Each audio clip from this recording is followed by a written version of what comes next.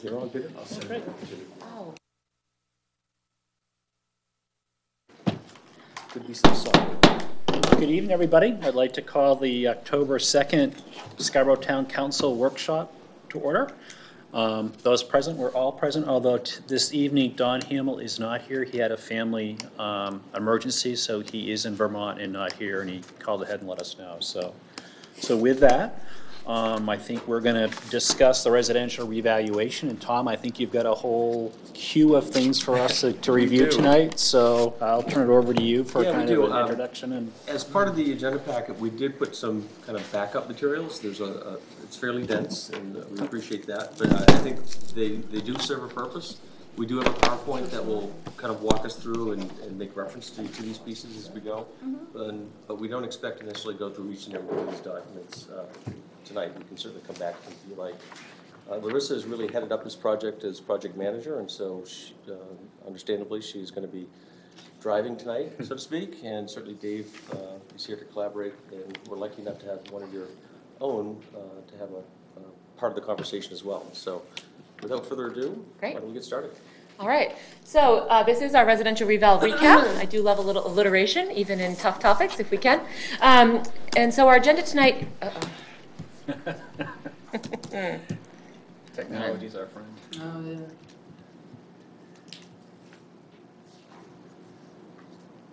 All right. Our agenda tonight, we're going to look at why. Why did we need to do a revaluation? Why now? We're going to walk through the process of that reval, the residential piece, the how, and then we're going to toss it over to, we're really grateful that John stepped forward and offered his statistical analysis skills. We would have been able to pull something together to do some basic statistical analysis, but he has a skill set that we simply do not have and was really able to share that with us. So thank you, John, for that. So he's going to lead us through the what with the statistical analysis. And then Dave is going to kind of walk us through, we've heard a lot of questions about Higgins Beach, Hillcrest, and Prouts specifically. So we're going to just take a few minutes to look at those specific areas. And then I think one of the most important parts of this evening is looking both back and forward. So what did we learn from this? What if we do this process again, what would we do differently? What did we come out of this process having a greater understanding of? Going to share with you some data tools that are going to be available outward facing on our website. A couple of them already are. And then Dave is going to share one path that the town might wish to take as far as future revaluations are concerned. And that should leave plenty of time for your specific questions that we'll do our best to answer. And if we're unable to answer them this evening, we'll make sure that we get those answers back to you and make sure that the answers are posted online as well, so that anyone that's watching the meeting will have access to the answers that we're not able to provide this evening. So let's start off with the why. Why would we go through a revaluation, and really, why do we even collect property taxes? And so the answer to that is that's in the Maine State Constitution. So these are the two sections that speak to that. And basically, the state of Maine has said to municipalities, you will assess people a property tax and you will base it on their just value, which the Supreme Court has interpreted to mean fair market value.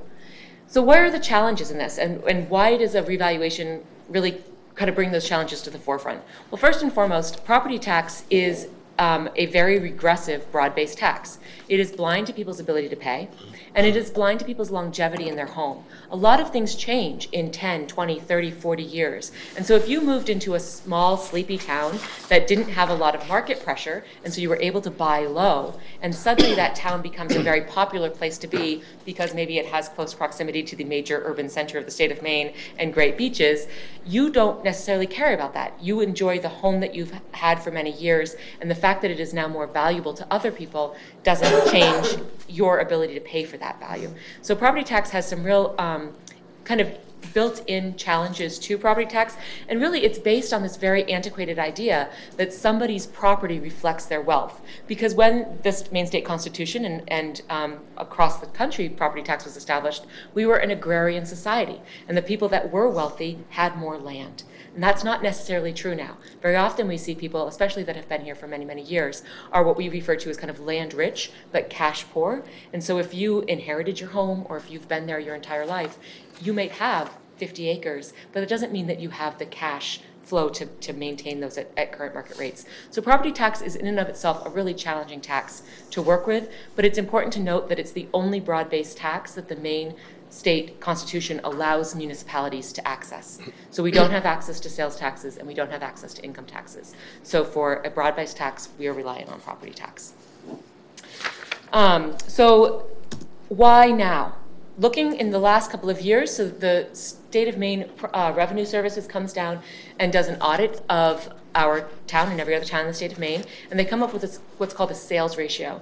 And basically, they look at the sales that took place over that period of time and the assessments to determine if your assessments are matching sales. Because if you'll remember, the requirement is that your assessments be at just value or fair market value. And so we saw that from 16 to 18, we were seeing a really rapid decline in that sales ratio. And so that really said, we've got to do this now. We're hoping that through this revaluation, our sales ratio, when we have the next audit, which will be next fall, we'll get that state audit information into us that will cover this period. We're hoping to be about 97%. That was what we were aiming for. So a year from now, we'll be able to reflect back and see how successful we were in hitting that target. So how did we get to hiring KRT? We went through the process that we always go to when we're contracting a service. We released an RFP in May of 2018 that was looking for firms that were interested in doing a residential revaluation of just about 9,000 properties within a very tight timetable. They had 14 months to get the whole process finished. We knew that it was going to be challenging to find companies that were interested in that work. We had gotten feedback before, when we had done the commercial revaluation the year before, that not a lot of companies had the staff capacity to do this size of a revaluation effort, and certainly not in the time that we needed it done. So we only received 2 bids, and both companies were invited in to come and interview with us. The interview team was made up of Tom, Dave, Sue Russo, our deputy assessor, and myself. And after the interview process, we were unanimous in our selection of KRT. And for better or for not, that really, and we really do feel it was for better, that was the selection we made. And it was based on some pretty clear criteria. That RFP is available online. You can see the scoring matrix on the purchasing section of our website. Can I just add something? Of course. When we interviewed the 2 parties, and we narrowed it towards KRT, I did call a couple of assessors who had used them before to get their feedback, and everybody gave me positive feedback about KRT. Yep. So then, in your packet, your first thing that you'll see in your packet, and again, this is available online for folks. It's in the under the Town Council agenda items. You'll see a summary memo from KRT. I asked them to just kind of do a summary of how they saw the process and the pieces that they thought were important for people to see. So some highlights of that: it's important to know that every property was visited. That doesn't mean that every property was entered inside. It means that every property was visited, a photo taken, and an exterior measure. Our entry rate after the callback process was 55%. According to KRT, the standard is 45 to 50%, so we actually did have an above average entry rate. The analysis, KRT was really delighted and surprised when we first got together and they saw this sales data that they were going to have access to build these models. 807 sales used for the model was a much larger sample than they were accustomed to having, even in a community our size. That we have a very healthy market with a lot of sales. I'm sure that Katie and Jean Marie can speak to that. And so we had a great base to be using. They did a field review of properties. They also sent out the final valuations. I think it's important to note that before those final valuations were sent out, it was a tight timeline, but they did have a chance to work with our department to kind of review some things, and before the final letters even went out, they had made adjustments to 650 properties with the assessing team, with just kind of helping to make sure that those were as correct as possible before the mailing.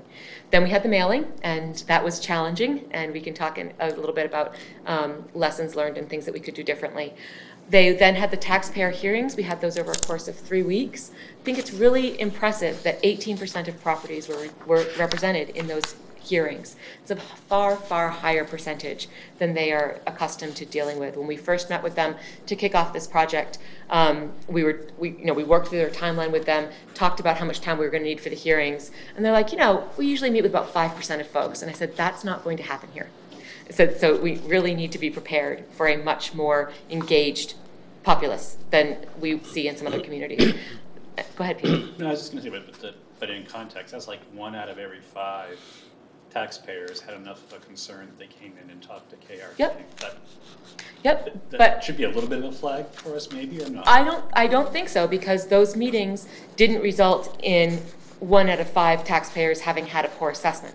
It meant that I think it could be a red flag from the staff's perspective as far as what we could have done better from communication and outreach. I don't think it reflects poorly on the revaluation itself. I think part of it was a lot of people saw large increases in their values. And obviously the reason for that is it took 14 years between revaluations. And then I think once people started talking with their neighbors and other people, they realized, well, they got large increases as well. So maybe that's the trend, or, you know, or typical. But initially, I mean, I'm sure we all experienced it, seeing that initial number, if it was a lot larger than what your current assessment was, that would be cause for concern. So that was 1,600 that KRT did. How many have you done in the process that you've had your doors open? Well, I've been meeting with people all day, Mondays, Wednesdays, and Fridays for the month of September. And I've got another month to go. Of those, the majority I've made changes, some very small changes, you know, some larger. So Hundreds of properties, certainly. But what? Hundreds. Hundreds. yeah, maybe a couple of hundred. We also have had a healthy group of people calling and coming in and not meeting with Dave, but meeting with Sue or Emily. So if on the property card, if something says that it has 4 bedrooms and a property owner comes in and says, actually, we have 3 bedrooms. Okay, well, that's a correction, you know, especially if there wasn't an interior inspection. That's a correction that Emily or Sue can make. There's no change in value for that, and I know that doesn't make sense intuitively, but it's good to have the correct information on the card. So of those 1,600 properties that were represented in the hearings, some of those properties actually saw increases in value that came out of those hearings, and those people were very frustrated with us, and that was a hard conversation to have. But I met with one gentleman who was, you know, he had his hearing, and they had a shed on the property that he had taken down and was no longer there. And so they removed the shed, but the shed only had $400 of value assigned to it. During the hearing, they learned that he didn't have a crawl space, he had an unfinished basement. Well, that added $4,200 of value. And so when he got his final valuation, he was up $3,800 from where he had gone into his hearing. And that happened with a number of our property owners, where through the hearings process, pieces that got caught and discovered, and that caused an increase in value. So all 1,600 of those properties didn't result in a change downward. Some of them resulted in no changes because people made the properties really, as we asked them, hearings rather, as we asked them to just get more information, learn how to understand their assessment. But we did see some changes certainly through those hearings. And then the final piece that we're waiting for, they're going to produce a final document that they'll submit to the assessing department, and that will include a statistical report. And so we've got a bit of a teaser with John's, but we will expect further statistical analysis from KRT or different statistical analysis. I'm not sure exactly what they'll include in that. Okay, any other questions about this? Yeah, when you interviewed KRT, did you guys talk at length about their communication process once it was done? Was that something that you actually asked KRT? We did. We talked about what resources that we had available, kind of pre-reval, like photos of the people going out and the letters that they used. I think this is one of the places that we really could have done a better job, was having after the data collection was done and before the value letters went out, what could that communication strategy have looked like? And that was a place that we did not do. And so, I will own that. That's a lesson learned going forward. Part of it was a very, very tight turnaround. We had a bit of a delayed start by about a month as we were navigating At the same time, if you'll remember, last summer we were converting over from Trio to Vision, our new assessing platform. We had a bit of a tangle there for about a month, and it was preventing KRT from starting their work. So our already tight timeline got even tighter, and unfortunately, where we really felt the brunt of that was in in that month of August, where we really could have used more time, not just for further review before those values went out, but much better outreach to the community prior to those values hitting the streets. Does that answer your question? Yeah, right. So it's fair to say you didn't necessarily explore the end user experience, so to speak. Right, not as thoroughly as we should have. We Okay, talked yeah. at length about how the hearings would be set up and what would Right. be the best format for those hearings. Yeah. But as far as prepping, I don't think it occurred to any of us that which is foolish looking backwards. Mm-hmm. There should have been an understanding that this was going to be much more challenging for folks than we had assumed it would be. Katie. Well, I have a similar question to Paul, and I think you've mostly covered it, but I guess I'm throwing this out there maybe early just as a thought around, okay, how do we change this going forward? Is that, would it behoove us to include that when you're asking for an RFP? Please include your communication strategy plan, whatever, especially on because we send out a lot of RFPs, especially for bigger projects. So Absolutely. just make that a part of common practice and protocol. No, it's a great idea. By the same token, this is a professional company that does this all over the northern New England, and so in some part, we did rely on what they're proposing as a process and a timeline that they've used elsewhere and used successfully. So, but certainly there's a fair point to be made and some criticism. Yeah, and really, we're so focused on the hearings and what those hearings would look like that we missed that piece about, certainly on the timeline that we discussed was when would the letters go out? How much time would there be between when the letters went out, when the hearings happened, when the commitment happened? But as far as the communication strategy surrounding those 3 points, that's where we dropped the ball. Yeah. All right, so moving on to, are we ready to move on? Are we okay? Dave. First item is software conversion. Of course, we did that last year as part of the commercial revaluation. We did the reval, the new values for the commercial properties in Vision, and then we shifted the values over to Trio and committed taxes in Trio. In the meantime, Vision was converting the Trio data that we had into their system, and there was a problem there. I think it was a lack of good understanding on their part of the Trio system. And so that caused a delay doing the commercial reval. And then this year, there were further issues with Vision working the bugs out of our system. So we've had some delays both years. And so we got a later start again with the residential reval, which shortened our time for review, unfortunately. See, public awareness, I guess we could have done a better job initially informing the public, understanding the fact that not everybody checks the website, not everybody reads the newspaper and that sort of thing. But so I guess the big question is, how do we reach everybody? Maybe if we could have started earlier, we would have had more time to come up with different ways to do that. Just on that point, though, I mean, we as a community have been talking for now 2 full years about revaluation in 2 different steps, and so there's been conversation. Maybe some people were understanding the approach or had forgotten about it, but it has been at least in conversation around this group for just about 24 months now. I think some of the things that we did, that the assessing department did really well, were those postcards that were batched so that people were aware of the, so we separated the town out into, I think it was 6 zones for data collection.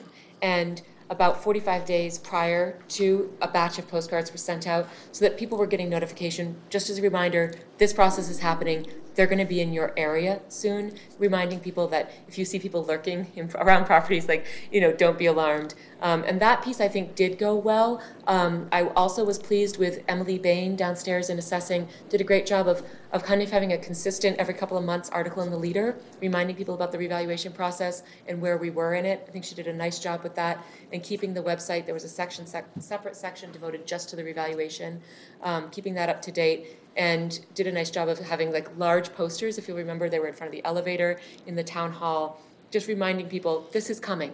Don't forget. So I think the front end, fairly good communication. It's really that last couple of months where suddenly people had in front of them the impact of the reval, where that communication fell apart. Yeah, and I don't think, when we talk about the communication, I don't think it's a matter of, I think the reval is coming was clear, but also socialized within that was the third argument, right? So we also set inappropriate expectations in some of our public meetings. So when we say, well, we did everything we could, I think we did to say, yes, the reval is coming, but I think we did a pretty poor job at setting expectations. So I think what we're dealing with here is a mismatch of results versus the expectation. So just to add to the communication piece. But. And I don't lay that fault on anybody in particular. I'm just saying that that's the way it was socialized. Yeah, it's a good observation. The three of us were keenly aware of the fact that we know the town better than KRT does. So we tried to stay engaged with all of them, their field people, their supervisor, and in helping them to become familiar with the town, and we tried to stay on top of things to make sure that that the information they were gathering and the methodology they were using was appropriate for our town. I sat down with the supervisor, Kevin Lean, on 2 occasions. We went through every single map, and we identified the neighborhoods and gave them grades from 50 all the way up to 95. The numbers indicating I guess the quality of the neighborhood, taking into consideration the location, the appeal, price range, and so on. Even the main roads, we graded those as well. And I think we got those pretty well. There, in a few places, there are some neighborhoods that can go either way. In a few cases, we probably missed it a little bit. But the grading of the neighborhoods basically determines the value of the lots, of the land. And there's not a whole lot of difference between each grade. And ultimately, when you add the building value, if we missed the grade, mislabeled the grade,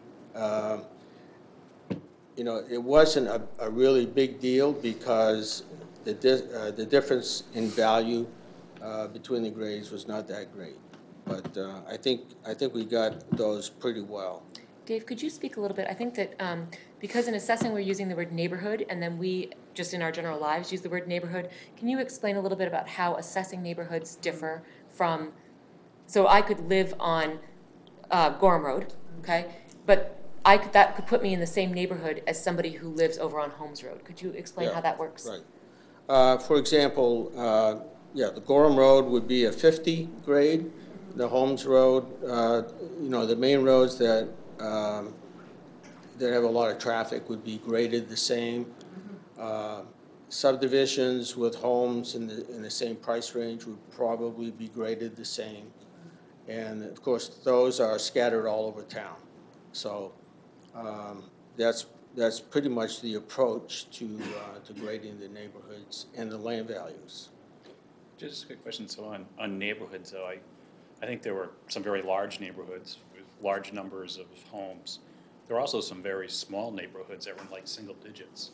So how do you assess values in those really, if there's only single digit homes in a neighborhood?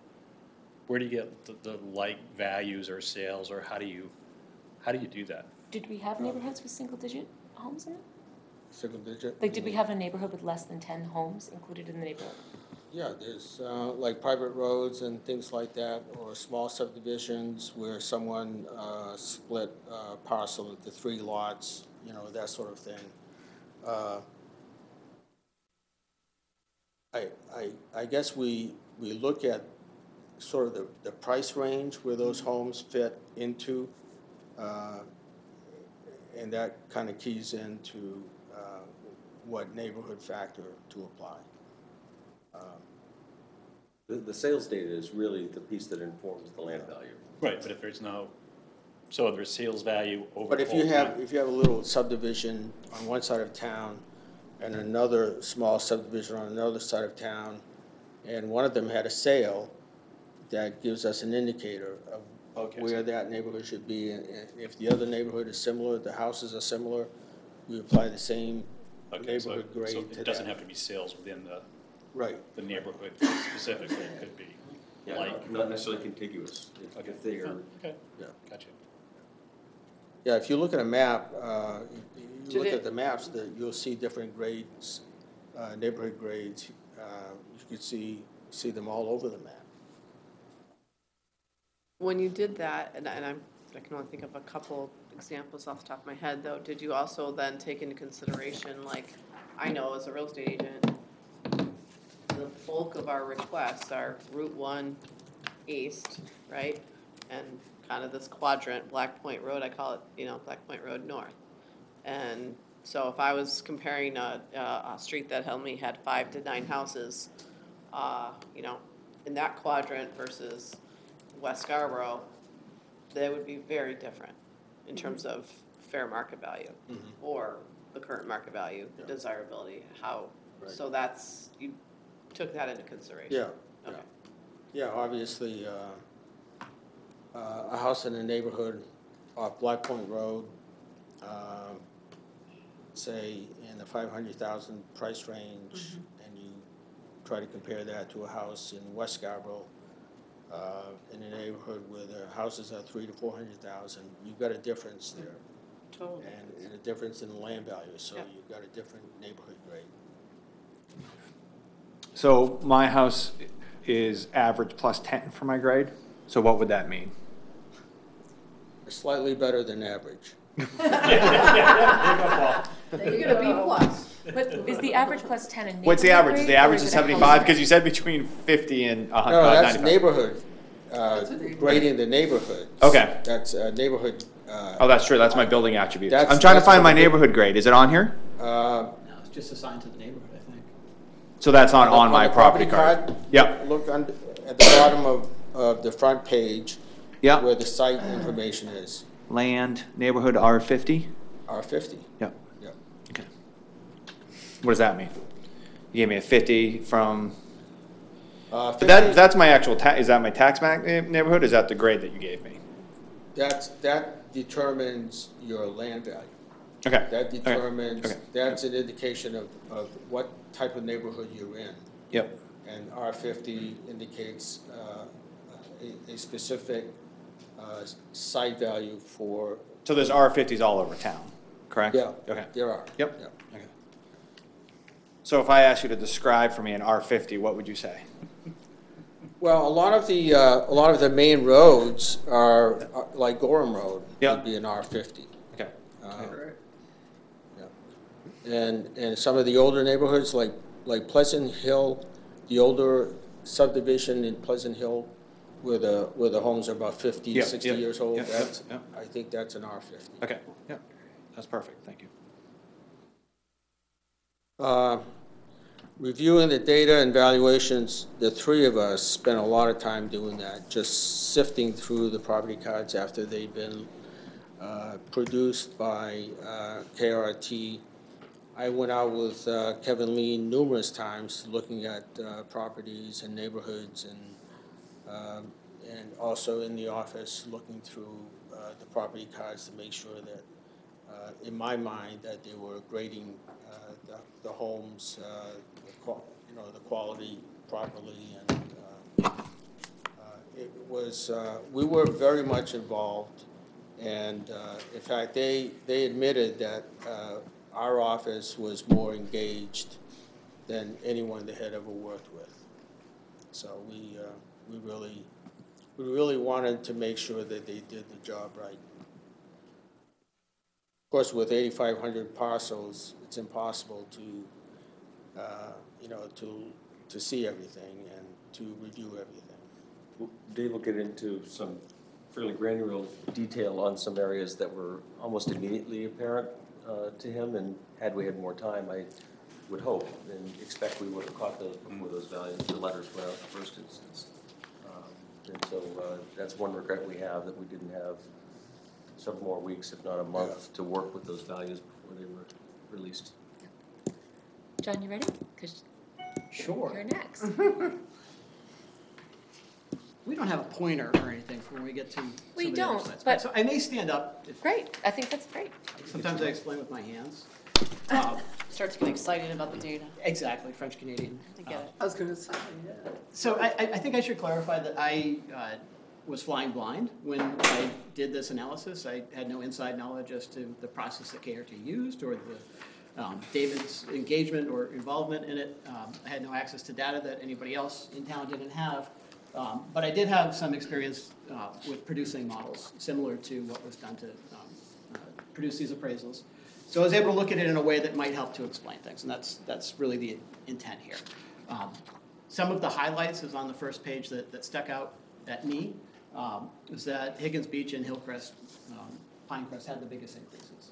So and that's clear both in the assessed values and in the market data, that values in those areas went up more than any place else in town over this period.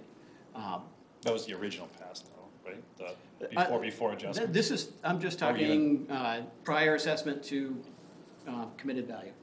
Oh, you are? So, Yeah. And I think I also heard you say sales data, that those are the two areas of town that have seen the greatest increase in the value of sales as well. Correct. Right, so the sold price on those properties has gone up more than anywhere else as well. So that's, you want those to be consistent, but that's just so that everybody's clear that those areas of town saw the biggest increases. The new values that, the new assessments that I was able to look at across a number of dimensions appear to mimic what the market is showing. And I'll get into some of. I think you'll have to use it Okay. on this. Yeah, I was just acclimating myself, sorry. So what you want when you're doing an assessment, I think, and I'm not an assessor, is you're trying to bring everything up to market value, basically, or as close to it as you can get.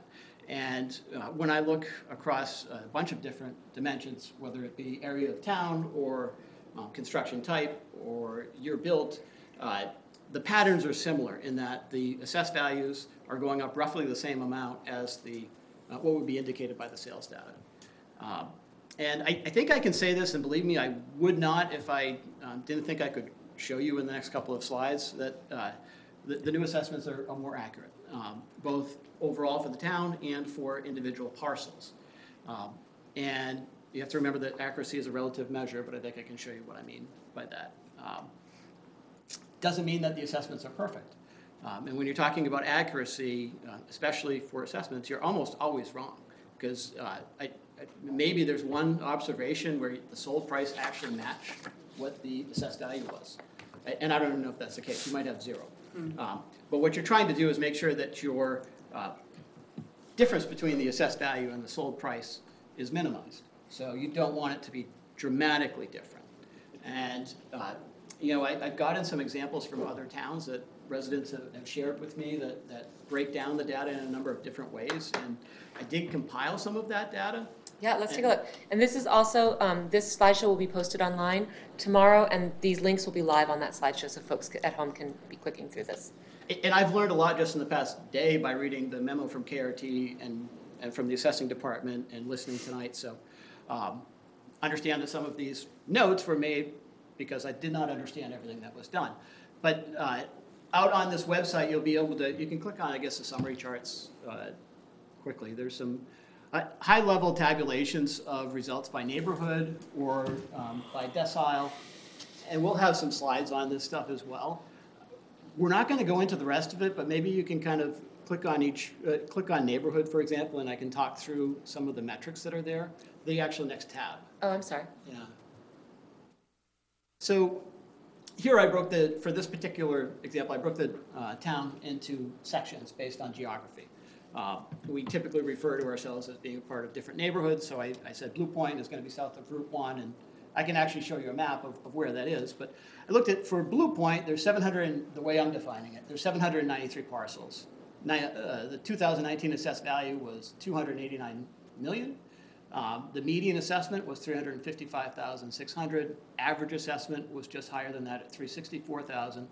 And then the metrics that I kind of geared in on, if you look at the 2019 to 2018 assessment in aggregate, it's 24% higher than it was prior to the reval.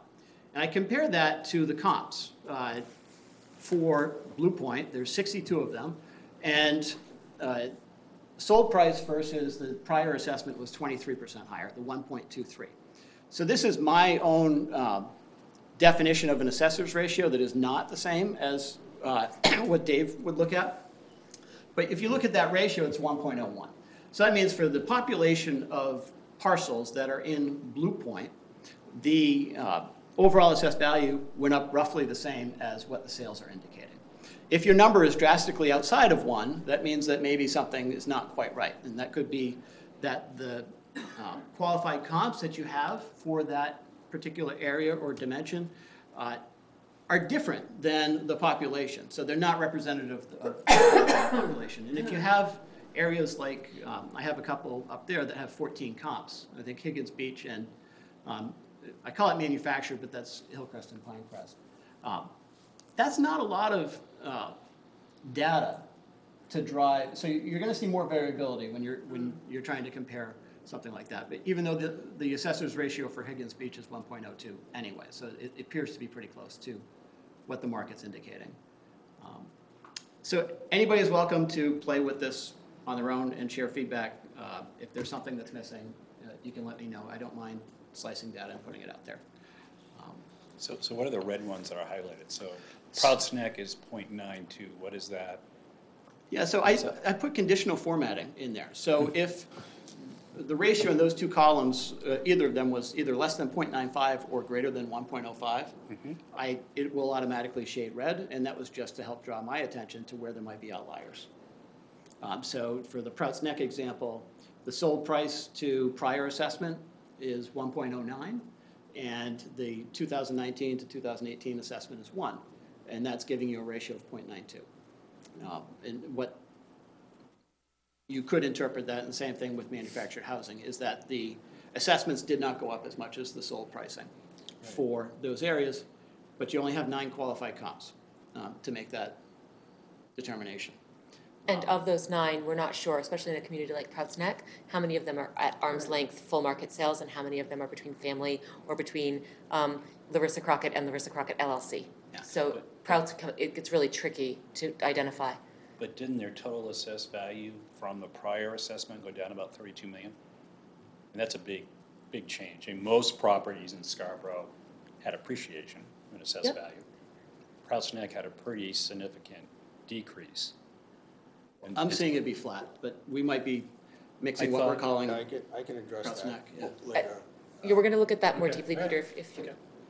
Yeah, so I probably drew what I'm calling Prouts Neck might be a little different, but for this purpose, anyways, it was flat.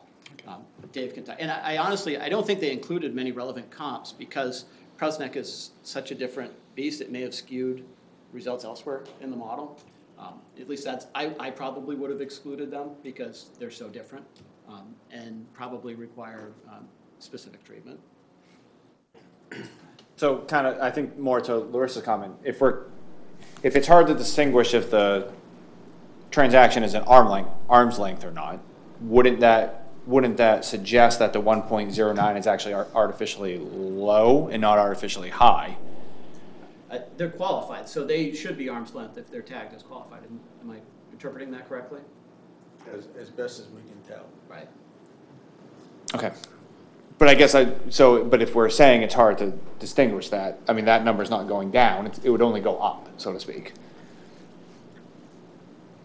In the sense where, and I'm assuming something that's not at arm's length is selling for less than what it's worth. That's my underlying assumption. Yeah, correct, So right. Yeah, but I would actually argue sometimes people pay a premium to grab a property before it hits the market. And so it can actually work inversely to that. So if it's, like you said, Larissa Crockett to Larissa Crockett LLC, you know, within a family, that's where you might see deals. But And I think that's what we're talking about but here, it's though. not always the case. Right. Sometimes properties are conveyed privately to best friends, other relatives, and in that case, those folks end up paying more.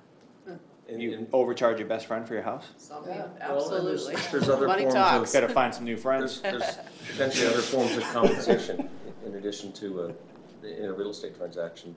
And that happens more often than not, that the properties don't ever hit the market. They're sold privately, so they're not market tested. And historically, for decades, that's been a challenge for everyone that's sat and taken a seat. And I couldn't say one way or Yeah, another sure. whether No, absolutely. there wasn't enough data there to say if it was too high or too low for prostatectomy. It was a little bit, the ratio is a little bit lower, but it wasn't, I couldn't point to something that said it should be higher or lower. 9 qualified comps for Prout's Neck versus the 93 or 230 in a different neighborhood. Well, how many houses are in Prout's Neck? So 303? 303 Okay, parcels. okay. So we're looking at 3%. Yeah, there's Okay. yeah, but it's still 9 sales. Yep. Okay, do you want to go back to the Yep. slide now?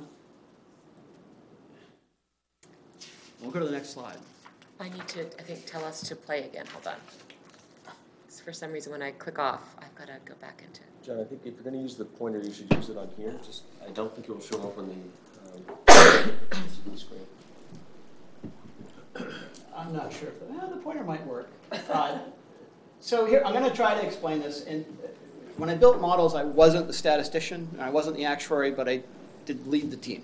So I understand enough of the details to, I think, explain, or I've tried to explain it before. This is, on the left, the diagram here, is what the sales errors looked like before the reval. And you can kind of see by looking at it is the average was about negative 20%. What that means is that our assessment was about 20% lower than the sold price on average. Now that's the average. Sorry.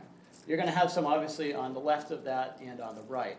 And what you can see is that they're spread somewhat widely, but generally most of the data is between the negative 0.39 and the 0%. In fact, 75% of the data falls between negative 39% and 0. After the reval, you can see this is a little tighter. It's also centered on 0 or very near 0. And most of the data, or 75% of the data, is within negative 12% and a positive 11%. So what this means is that after the reval, the average error is about 0%. And 75% of the properties that were used to develop the model could be found within plus or minus 12% of the average. So that's, I can't render an opinion if that's good or bad or great for assessing, but I think it's clear that it's better than what was before. So it's a better bell curve. It's a better bell curve. So you can say it's more accurate because you see it's tighter. And you have most of the data is falling within very close to the average. Now, when you're building models, you can get something that's called overfit. Or it can be a self-fulfilling prophecy where if you have enough data points, like 795 sales, you can mimic based on if you have enough parameters in your model and match your data identically. So just because it's working well for these 795 sales, you also want some confidence that it's going to work well on the other 8,000 sales. So we did look at an independent sample, and there's been sales, good timing, Larissa, since this work was done. Between April and July of this year, we actually had over 150 sales. These were, I did not have the luxury of having them qualified for me, so I had to go parse through some of them. And clearly some of them were in progress at the time of the reval. So I'd say this data is a little bit messy, but I think it's pretty reasonable. The error dispersion for these 150 sales since the model was developed was very close to what we saw on the previous slide. after the reval. It's a 26-point spread for 75% of the data. It's not centered on zero. It's the average, more like negative 5%. And you can interpret that to be that right now our assessments are about 5% less than what the market is showing. But I think that I've seen a lot of models when you try to apply them to an independent data set fall apart. And this one did not. So I think I'm reasonably confident that it's reasonable. Do I have another slide? You do. I think I do. If I could just make a point, one of our concerns is that we, by virtue of our timing, we're hitting the height of the market, if you will. And this information gives me a little confidence that it's not quite right. The market's still climbing potentially. I was surprised to get 162 sales in that time period. And I didn't compare it, so I don't have a benchmark. I'm just saying my intuition, that felt like a lot. And then, Well, the benchmark is that the 807 sales that took place in the 2 years prior. Right? So if in a 3-month period you had, I mean, certainly that was the busiest sales time, I'm assuming, spring and summer. Between April and July is statistically when you have the most sales, when you have the most sales in the market. and probably the highest pricing. Yes, in your highest price. Yeah. So, I mean, something that would be interesting to do is in a year from now is to see how this looks. And I think the assessor does that, or the state does that by comparing the sales ratios. It's really a very similar exercise. Sometimes it helps to actually visualize the dispersion. And, I'm speaking from not assessing experience, but data experience. I know that there's concern about data quality. And it's good to try to do everything we possibly can to make the data as good as we can. But typically, the people developing the model are going to use as much data as they can and then whittle it down to what the important aspects or points are. So, when you say it doesn't matter whether you have 4 bedrooms or 3, that's not surprising to me.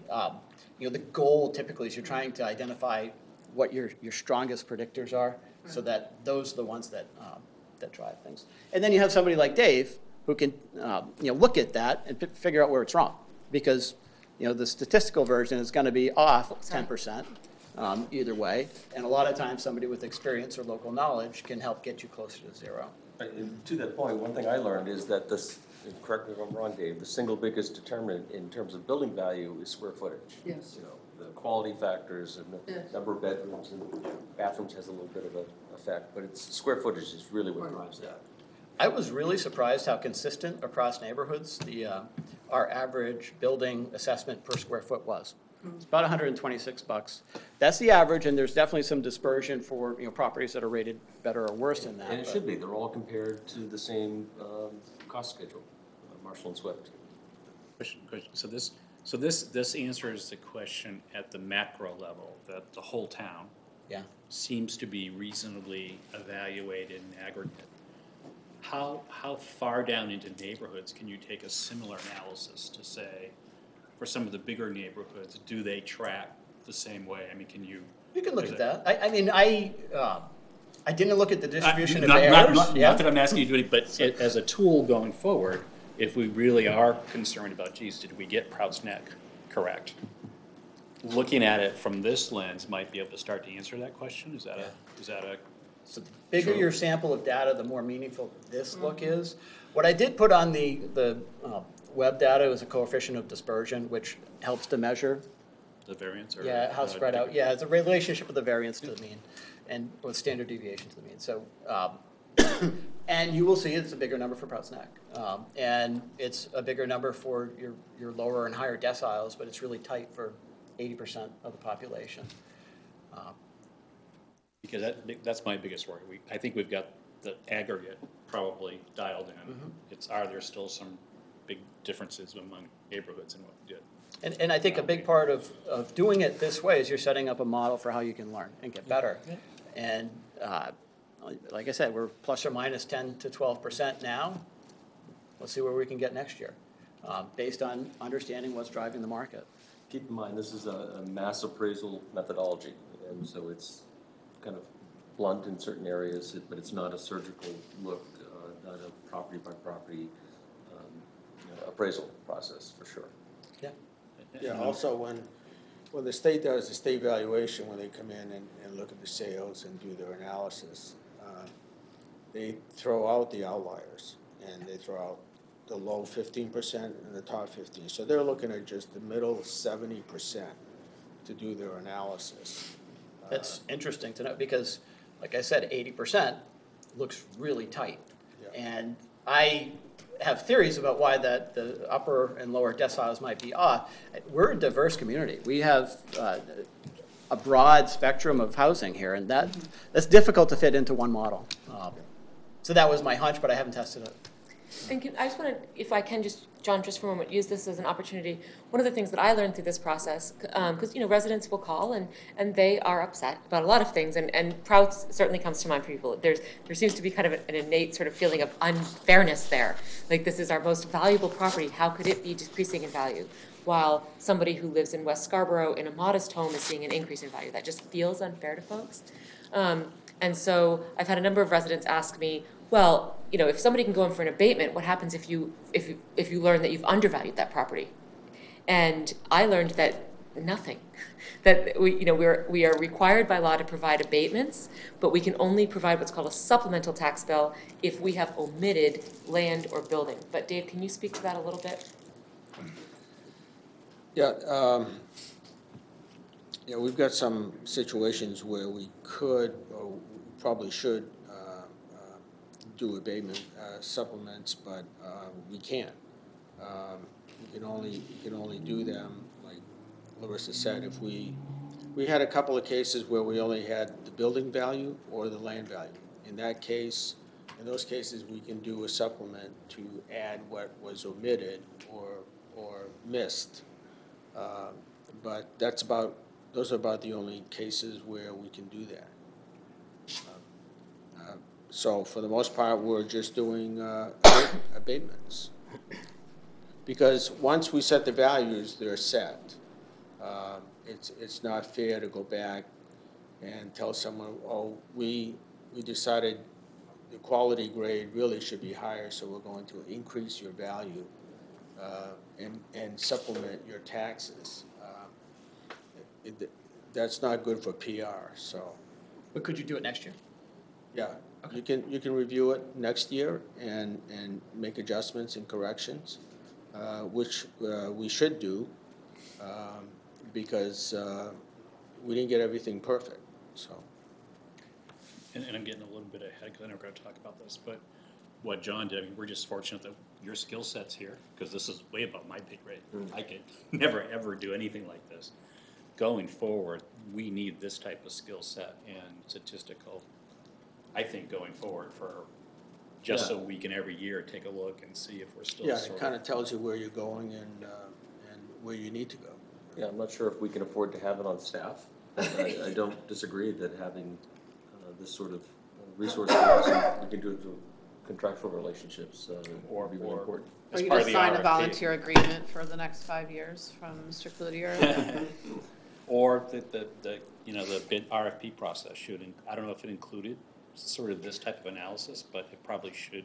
We could going forward. Yep, we will receive statistical analysis on the revaluation from KRT as part of their final report. But as I mentioned before, I'm not sure what level or to what extent that will be included. I don't think it's going to be as user-friendly as what John's put together here.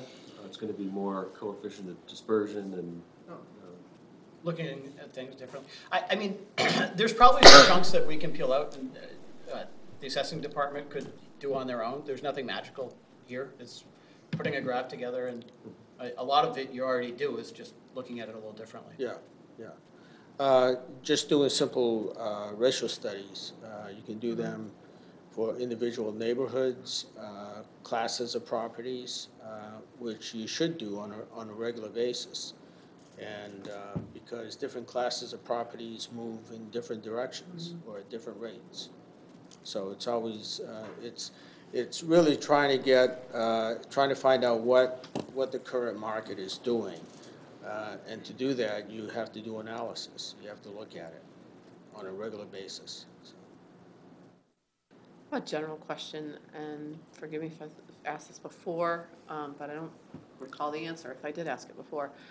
Was there ever a discussion at any point around omitting some of the properties that had been reassessed in the last 3 to 5 years? Omitting? From the revaluation process? No, No. it was a town-wide revaluation. Right, I know I've heard from a few folks who have been in that pocket, that it's like, well, why did we get hit twice in 5 years? Whereas other folks haven't been hit in 14 years.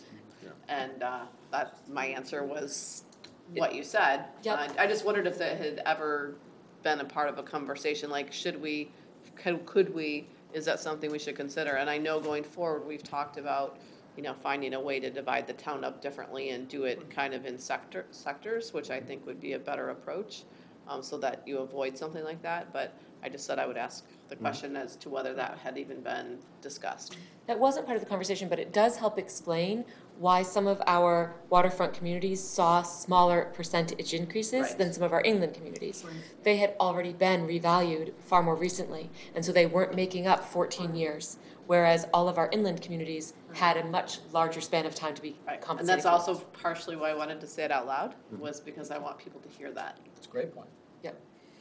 And the purpose of the reval is to bring everything up to current market value. So if you go back just a year ago, values were different. Values have gone up since then. So, and it's all about equity. So if you're doing a revaluation of the town this year, and if you omit a neighborhood, then you're really favoring that neighborhood. John, are you ready to go to the next? Yeah, let's, I know Yeah, we're just probably the running a little time short, check, so yeah, I'll, that's right. Saying what you want to get to. I'll fly through this one. This is just, we kind of looked at it in tabular form, but just the picture by neighborhood of essentially the assessing ratio. But what I'm comparing here is the sales data in red, what that would indicate for the neighborhood versus the population that was actually assessed. So you're trying to see that if the population is going about the same place as the sold parcels that you had to develop your assessments. You can see Presneck, it's a little bit off, but reasonably close. They're all reasonably close with the exception of manufactured housing. Eight Corners is a little bit lower, but this is the only one that jumps out at you, and I think Dave will explain that a little bit later. This looks at it by the size of the property, so these are your least expensive properties in town. These are your most expensive. There's nothing, again, and this is the same manufactured housing that's driving that number, but aside from that, there's nothing that jumps out at me as saying it's drastically off. This is broken down by, these folks actually went down in value, had their assessment. So we had about 10% of our properties went down in value. And these, as you move down from decile 1 to 10, these went up the most. You see these went up over 200% according to the sales. According to what we actually committed, it went up about 175%. But everywhere is in the middle, and this is what I was alluding to earlier, looks really tight.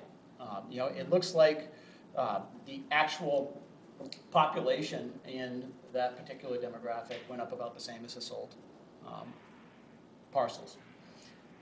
This is another view, another way to look at residuals. And Peter, I think you were kind of asking about this. This is another way to look at your errors. And there's always a lot of them. And one thing I'm looking for is that they're near zero, or the average near zero. But then you can look for bias. So here, this is the error size from 0 to 25 to 50%, either plus or minus. And then going across, this is the size of the property. So this $250,000 home is here, $500,000 home is here, $1 million home is here.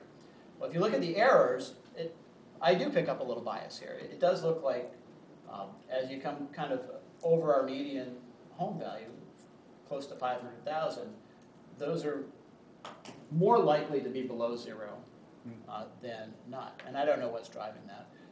This looks really clean to me. We also have a lot more parcels here, so you get the law of large numbers that comes into play. But those are the types of things you can look at across different dimensions to try to understand where you might be able to make tweaks that will make you more accurate in the future. But again, there's nothing that's jumping out at me here that says the results are horrible, and I think it's safe to say that they're better than they were by a pretty good margin. Yep. And John, those residuals, that's 156 dots from you testing your data? No, these are the 795. Okay, those are 7, okay, all right. Okay. Heading to look a kind of closer look at the 3 areas that we mentioned in the agenda: Higgins Beach, Hillcrest, and Prouts. So, Dave? Just let me reference, there's a full, complete list in your packet, and these are available online, and it's the entirety of 2 different tax maps. And Higgins Beach is fairly easy because it's kind of everything on the water side of Scarborough. The Higgins Beach, Higgins Beach has a lot of small lots, 50 by 100, and KRT basically used the same value or assessed them for the same value pretty much across the board, unless they were close to or on the ocean. I think they were too strong in the land values to begin with initially. And when they did the ratio study, it came out to 110%. So I told them that they had to come down 10% across the board. Mm-hmm. They also, as part of the methodology, they kind of got hung up on trying to estimate the value of views, and which is difficult to explain to a property owner.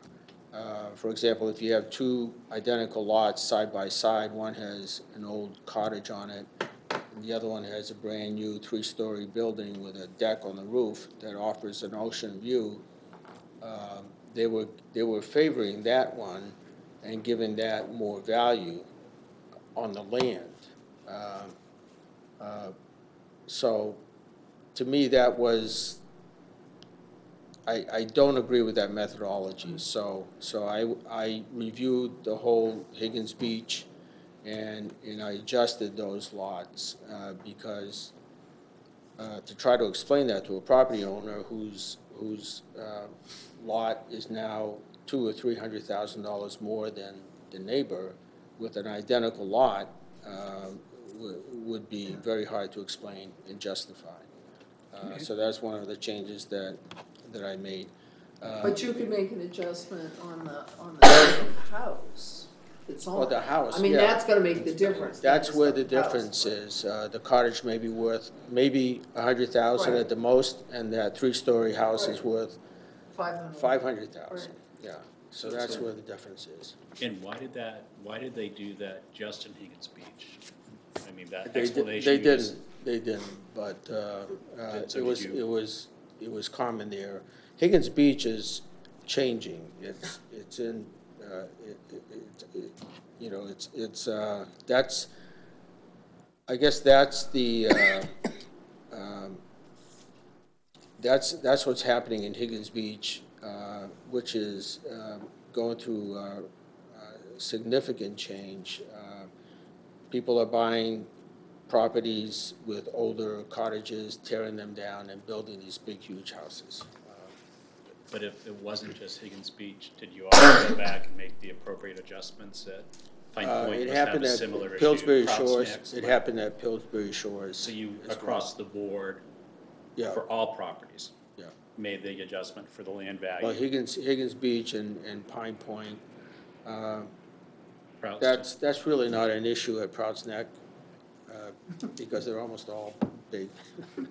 Well, and those changes were made on the view, the view component. It's worth noting KRT was adamant that you should be taken into consideration. So at the end, they certainly defer to the assessor's decision. He's justified in making that decision, but they believe very strongly that we should be taken into consideration, and that's the methodology they use in all the work they do elsewhere. But I think Dave's opinion is the one that matters the most. He's the one that commits the value. Another problem with Higgins Beach is they didn't have any waterfront sales or anything close to the water. But they had to put values on the waterfront lots, and they did. I felt those were too high initially, and that was part of, and then as part of reducing everything across the board, they reduced those waterfront lots specifically down on Shipwreck. They initially started at 1.3 million, and with the reduction, they're down to about 1.1 million. One of the properties there just went on the market 2 weeks ago, and it's now under contract. And I went down and met with those people Saturday morning, and the owner of the property told me that she couldn't tell me what the price was, but she said it is, the contract price is less than the assessment. So I'm going to wait to find out what that sale price is, because that is going to be my best indicator, and then adjust those lots accordingly. So there's still work to do there at Higgins Beach, and I hope that next year that will be looked at again, you know, to kind of fine tune what the value should be there. And that's kind of what he was just speaking to there. So moving on to look at Hillcrest. Hillcrest? Yep. Hillcrest has been very difficult.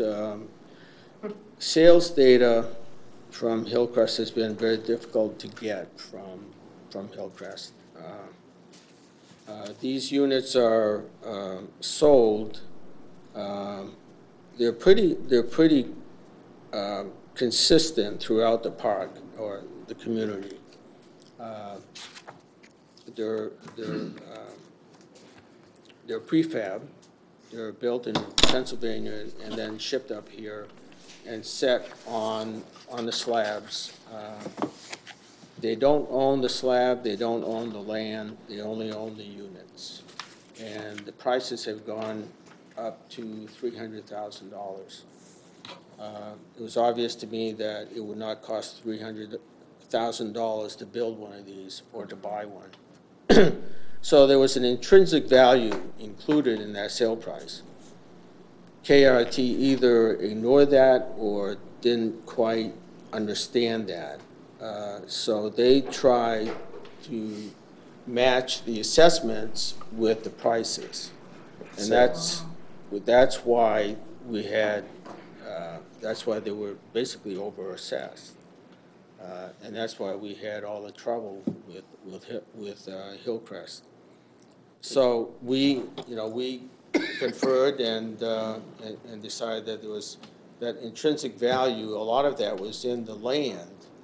So Larissa mostly came up with a formula to extract that from the sale price and give us a more realistic value of what those units should be. And so I think we got those down to where realistically what their values are. The next challenge for me is to go in and look at the old mobile homes, which I think are still over-assessed. So I'll be doing that and possibly making more adjustments. Is the commercial valuation in Hillcrest, does that need to be adjusted? Or are we good on that? No, I think we're good on that. Okay. It's mostly the land value. Well, that's what I'm saying. Do we have that land valued or not, given what we found out from going in? There was a sizable, through this process. There was a sizable adjustment last year as part of the commercial industrial redevelopment. I think it's worth looking at because under normal circumstances, the building value is what it is. Right. And when you compare that to the sales price, what's the difference? Exactly. Everything's wrapped up in the land. In this case, it's unique because the land's not owned. Right. So I think it's still going to require some additional attention to perfect this. Yeah. I just want to make a comment on this neighborhood in general, because for me, this is the perfect example of supply and demand and something that I, failed as a counselor to address, but I would love future counselors to continue to carry this and be looking at it. Is there the reason those sales prices have inflated is because that's what people are looking for. right? They want single-level living 55-plus neighborhoods. We don't have enough of them. And how can we incentivize and work with our developers to be building another neighborhood like Juneberry, Magnolia, and not Hillcrest per se, but that type of housing? Because I see it as a huge gap in our community right now, which is really what has caused those, sales prices to go up and be as inflated as they have been. Well, people are willing to pay those prices. Because there's to be nothing in- else To be in available. Hillcrest. Right. And they just, most of the people there just love to be there. Oh, And But if they had a choice, like, to buy that same property in another neighborhood where they actually owned the land, in roughly this, they would do that all day At the long. same price point. yeah. they 3 to do it. 350, yep. Yeah. They do it all day long. Yeah. There's nothing like that. And so, that's kind of But- my point. Why the market hasn't responded to that is curious. There's not enough profit margin. There's more money to make a 4 or 5 bedroom colonial. It's all about the cost of construction. And then again, so I think as a town, we have to take a look at how do we, again, I know we take a lot of heat for incentivizing projects for developers, but for me, this is the exact kind of project that I would feel very good about incentivizing in some way, because it makes the most sense, and those kinds of communities and neighborhoods are not going to be a tax burden. They're gonna be a contributor. I think a lot of people might disagree with us in how we calculated those values and attributed some of that to the land. But I kind of compare it to Piper Shores. Piper Shores, you need $200,000 to $800,000 to get in the place. So you need $250,000 to get into Hillcrest. So let's kind of compare that. So let's average $500,000 to get into Piper Shores, and you multiply that by the number of units, which is 280, I think 290 units total. So if you do the math, Piper Shores should be worth about $145 million, Right. and it's not. We have like 85 million on it. So there's that intrinsic value again that, it's, they don't own the land. They're basically buying an apartment temporarily, and they're doing the same thing at Hillcrest. So. In the spirit of time, is everyone ready to go to let's Prouts? go. Okay. Prouts Neck, yeah.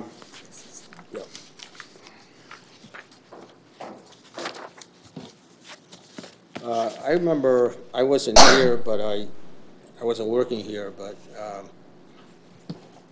it's always been difficult to examine Prouts Neck because of the lack of sales. I remember when Paul made some changes in 2012, he only had like 6 sales, and he had to go back 6 years to get those 6 sales. We've been fortunate in the past few years to have more sales at Prouts Neck, which has helped us to, get a better idea of what the value should be. So there were some challenges with size and fit. So this is a sample to kind of to show that Prouts has been overassessed for a number of years based on the sales data that we have. Some of the questions that people had was, why would we see decreases in value at our most valuable property? And again, because a mass appraisal is driven by sales. This is an example of some of those sales that were really out of line with where the assessments were. I started to study Prouts when I came in the beginning of 2018. 2018.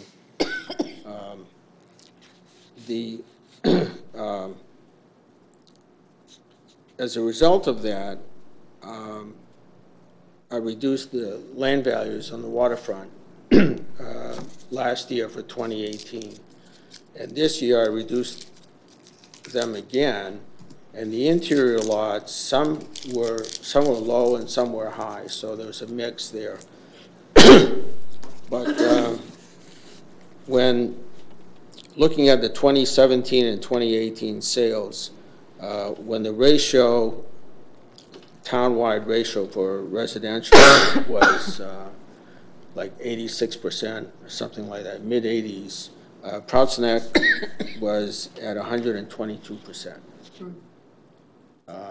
And I've had a lot of feedback from people coming in asking me, well, how come Prouts Neck went down? Well, this is why.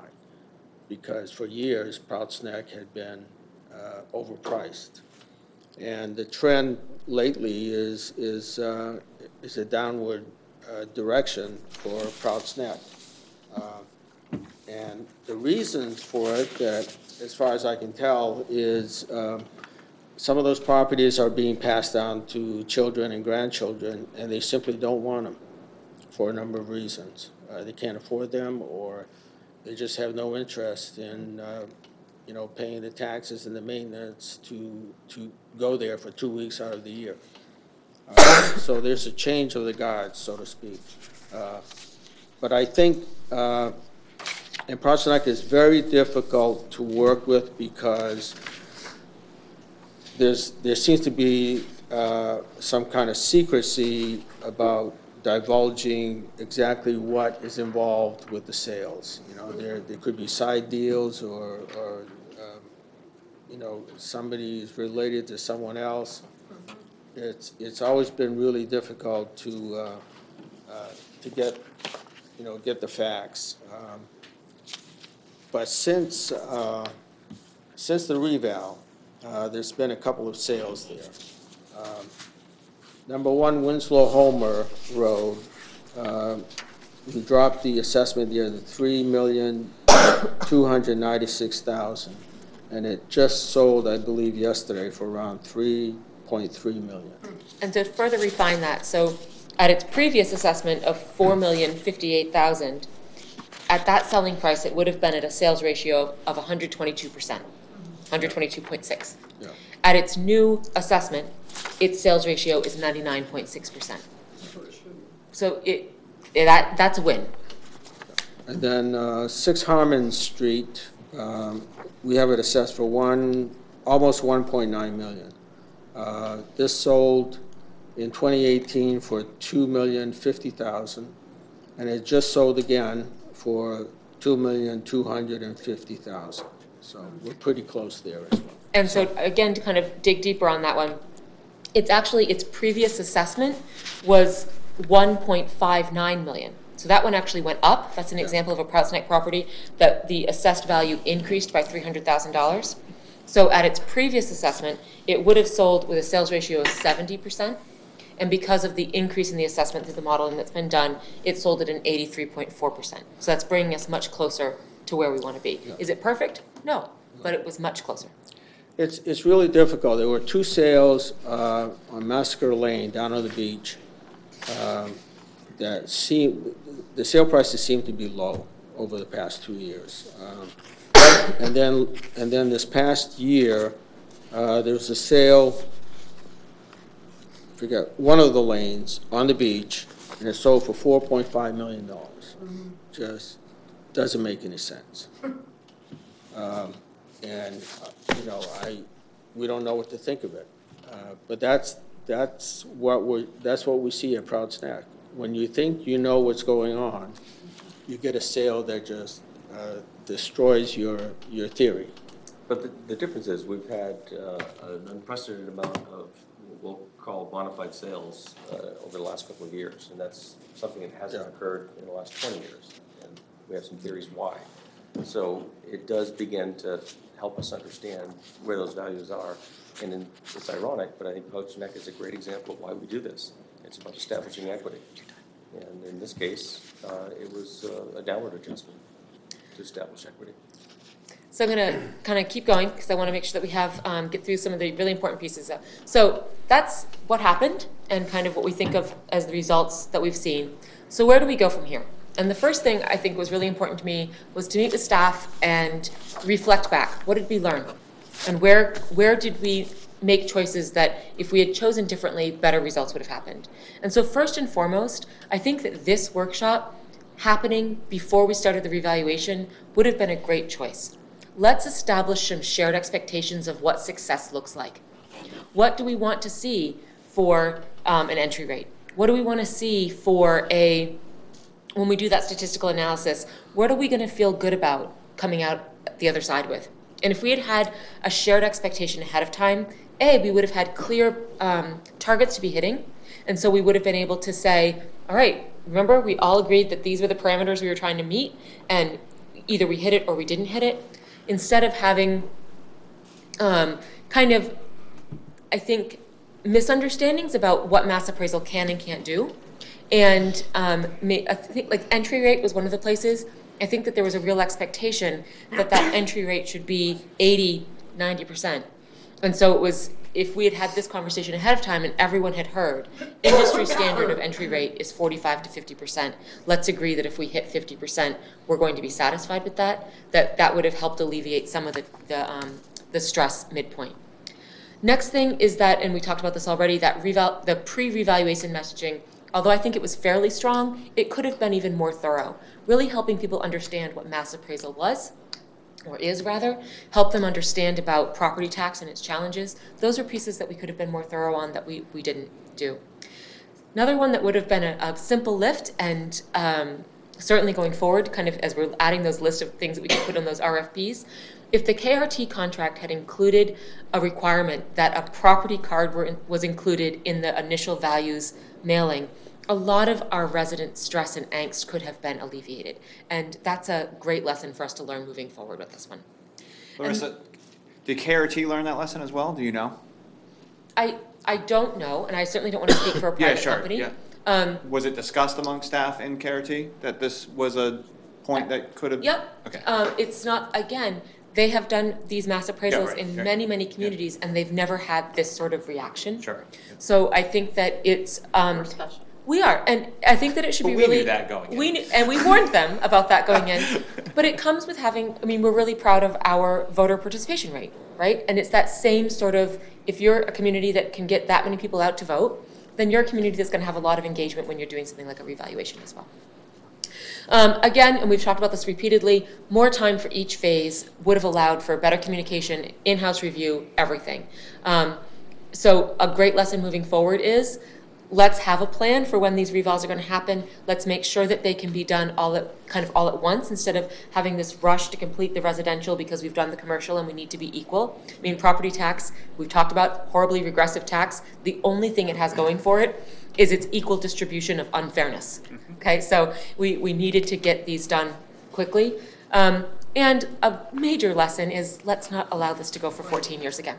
A lot of the stress for folks was that they have had 14 years of an area of the state that has seen really just high demand, and those prices being pushed really high up. Larissa, I had a constituent ask me today if we were planning to mail property cards to our residents. Is that something that is even being considered at this point? So we, staff certainly looked into it. It's going to cost $7,700 at this point to mail property cards.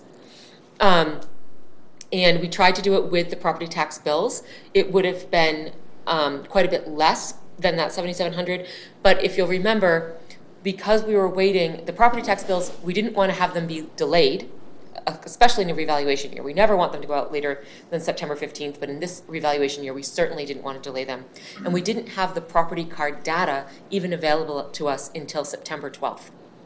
And so there was no way to get the property cards out with the bills. That was just impossible to do without delaying those bills going out by a week, which seemed like a really bad choice given the new values and people's concern about getting those bills paid by October 15th. So that's for really council to direct us. If that is a priority for you, we'll need to figure out where we're going to spend that $7,700 from. But I think that if you guys want to have that conversation, I would ask that you let me kind of walk you through what is available for people online. What I have been sharing with folks, and it was in the leader last week, anyone that would like a property card mailed to them simply has to call our office, and we're happy to have that happen.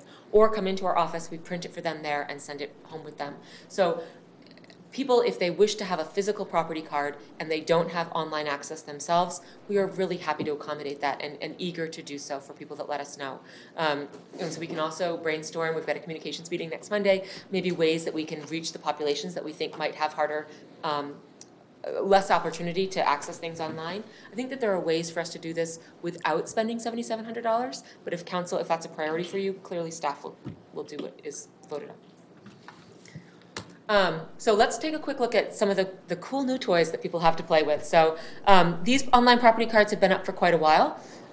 So this is direct, you can link from this directly from our website. It's on the assessing page. It says Vision Database. Jean Marie has graciously offered us up her home as an example. So when you go in, when you first get there, you've got this kind of card that shows the sketch. It has all of the information that post people want, but it is not what you would get if you were to, come into the office and ask for your property card. To get that, you're going to need to go to at the top of the screen, you see that little red bar that says Field Card.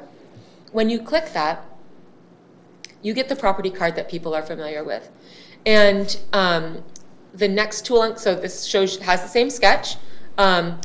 It also will have a photo there soon. They're still working on getting the photos added to them. If you come into the office, the property card that we can print for you in the office will have the photo of your home on it, but at the moment they don't. So that's what is available on the property cards through Vision Database.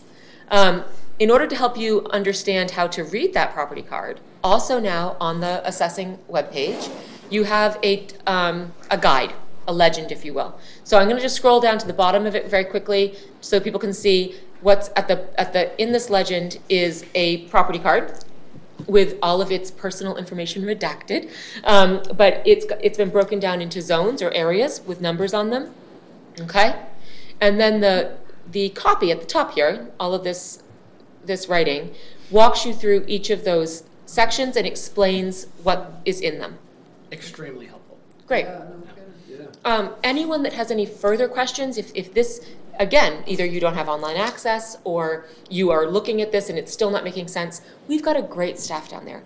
Emily and Sue and Dave have been constantly available. One of the great things that came out of this was a conversation with KRT. One of their owners said to me, I've never worked in a town before where the assessing staff has been willing to stay until 9 o'clock at night to make sure that this project gets done right.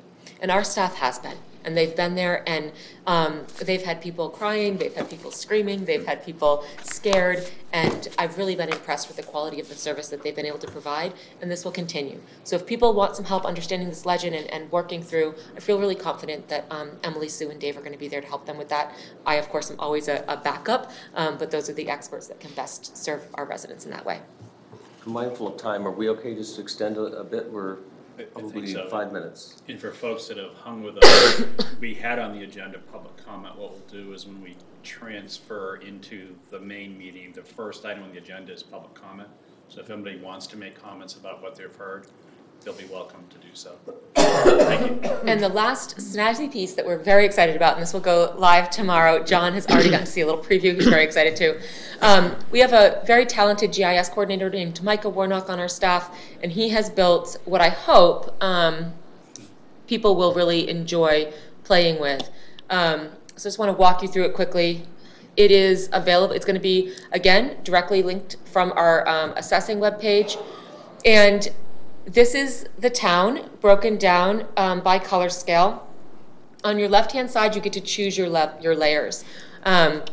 So this is showing a % tax bill increase. Okay, so that's just the layer I have clicked right now. If I want to, so that very light blue means that this property saw less than a 5% increase in their tax bill. The darkest purple shows over 100% increase in the tax bill. When I zoom in, and this is where this map starts to get very cool. When you go in, first, those sales are reflected on this map. So let's say you happen to live at this parcel here that I'm pointing with my cursor, okay? And you're wondering if your assessment actually makes sense.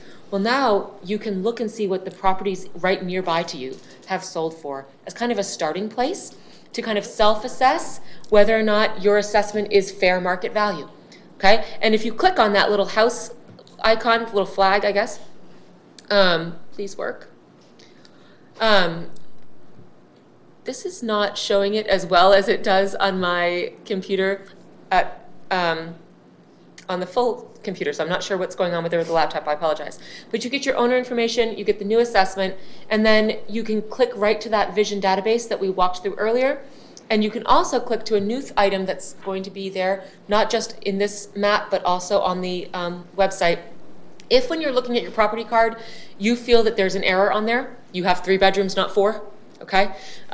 Or something along those lines, this is an easy way for people to just send that into the assessing department. Okay, so they'll be able to do that fairly quickly and easily. I want to go back to our map. Other features, if we want to look at how assessments themselves have changed, we can look at the total assessment change. That's going to be in these green shades. Again, we can see, when we zoom in close enough, we're going to be able to see those sales in the different areas.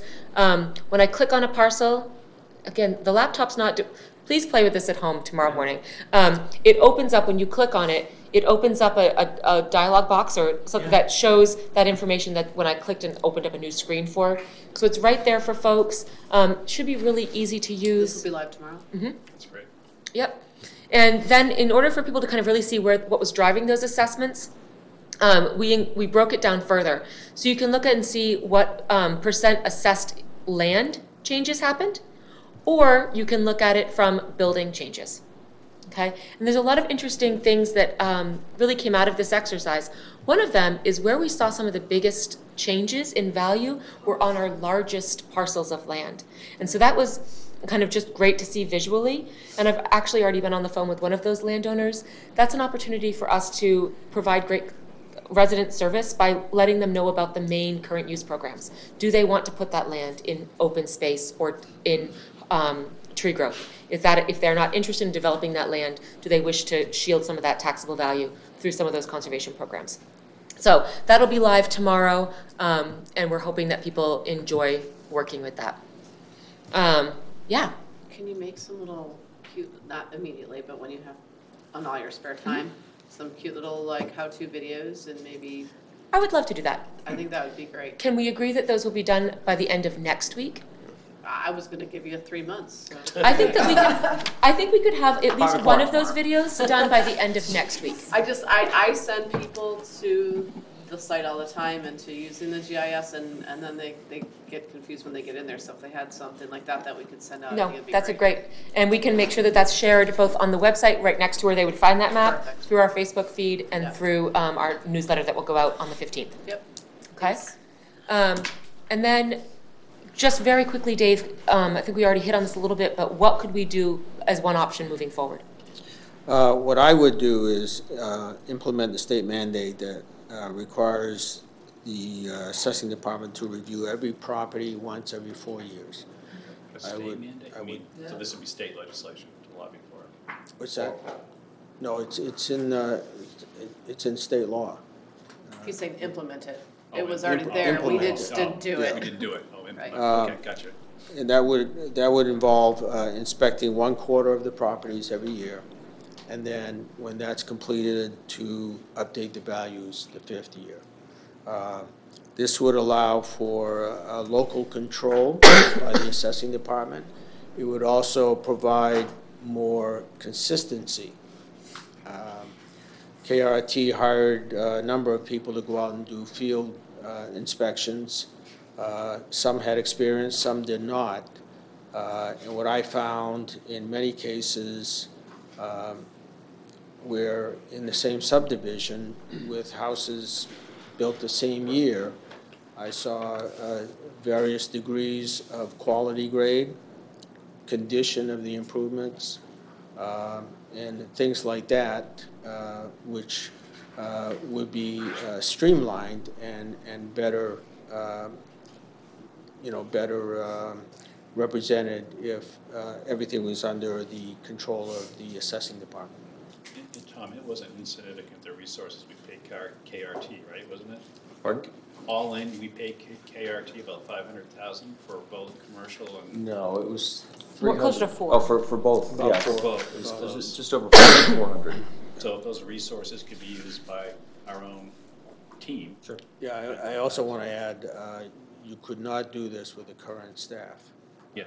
You'd have to increase the staff. But there's 400,000 presumably. Right. That- And we were hoping to have time for questions. Perhaps this is not the time, but if you do have further questions, please send them by email. And like I said, any questions that you have, we can make sure that we, make public through the website if that's what is wanted, so that there's a continued conversation that we can kind of wrap this up with. But just kind of shoot them our way, and we'll do our very best to get them answered as timely as possible. And I guess for any town council members that have any suggestions about things to add, like to the process, the improvements, maybe just copy everybody and send them to staff, and they can assemble, they can review them. And if there's other tools you can think of that would be of value to the public, we'll do our best to try to deliver those. Does anybody else have any closing comments, thoughts? I asked mine along the way. So, I'm all right. You guys did a great job. Yeah, thank you. A lot of information, John. Thank you for all your being volunteered or John, Thank you. really was amazing.